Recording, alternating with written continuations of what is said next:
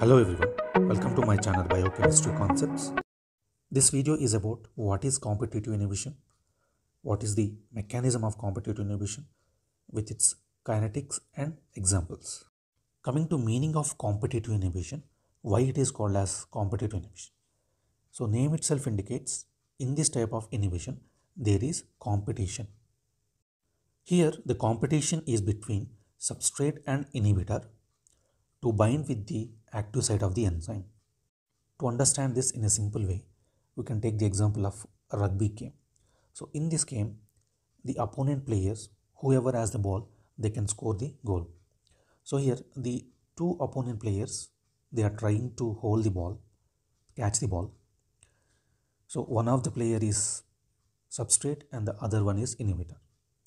And they are trying to catch this ball. So this ball becomes the enzyme. So always there is competition between the two opponents to hold the ball. So here the same thing happens in case of competitive inhibition. There are two opponents, one is substrate and the other one is inhibitor.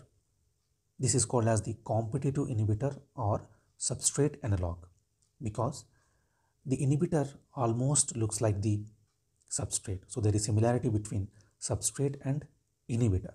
So that's why inhibitor is called as the substrate analog. Competitive inhibition is reversible or irreversible? Answer is competitive inhibition is reversible. To understand this reversible feature of competitive inhibition, let us consider two situations. Situation 1, here there is one enzyme and its substrate. So there are 10 substrate molecules and 100 competitive inhibitors. So here the concentration of competitive inhibitor molecules is more than the substrate. So more amount of competitive inhibitor is there. So this will dominate the substrate. So thereby it binds with the enzyme and forms the enzyme inhibitor complex. So this complex cannot form the products.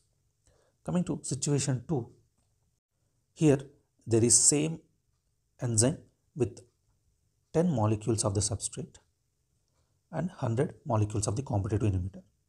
Now the concentration of the substrate molecules is increased to 1000 molecules, whereas the competitive inhibitor molecules are 100 only. So in this situation, the concentration of substrate is very high. It is more than the concentration of inhibitor. So here the substrate will dominate the competitive inhibitor and it will bind with the active site of the enzymes. So as more amount of enzyme substrate complex is formed, it forms the product. So when the concentration of substrate is increased, this type of inhibition can be reversed. Coming to the kinetics of competitive inhibition means what happens to Km value and velocity maximum in the presence of competitive inhibitor. In competitive inhibition, the Km value is increased whereas the velocity maximum remains unchanged. How this Km value is increased in the presence of a competitive inhibitor. So when the concentration of competitive inhibitor is more, in order to overcome that inhibition, we need to increase the concentration of the substrate. So whenever the concentration of substrate is increased, the Km value is also increased. So in a simple way, so there is enzyme and again 10 substrate molecules and 100 inhibitor molecules. So when this situation is present, 10 substrates and 100 inhibitor molecules, substrate cannot bind completely with the enzyme because there are inhibitor molecules. So in order to overcome that effect, the concentration of the substrate molecules has to be increased.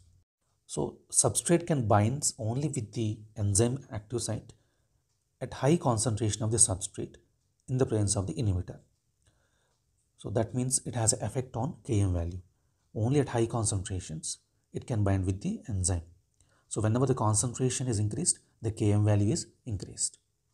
Coming to why this velocity maximum is unchanged. Again, let us consider there are two situations. One is without inhibitor and one with inhibitor. So without inhibitor, the velocity that can be obtained is, for example, 100. In the presence of inhibitor means there are 10 substrate molecules and 100 inhibitor molecules. So here, in order to attain that maximum velocity of 100, we need to increase the concentration of the substrate. So here velocity maximum can be achieved even in the presence of competitive inhibitor by increasing the substrate concentration. So that's why velocity maximum is unchanged. Coming to examples and applications of competitive inhibition. Here you can see some important drugs like allopurinol, sulfonamides, dicumarol, lovastatin. So all these drugs, they act by using this competitive inhibition mechanism. Allopurinol is used in the treatment of gout.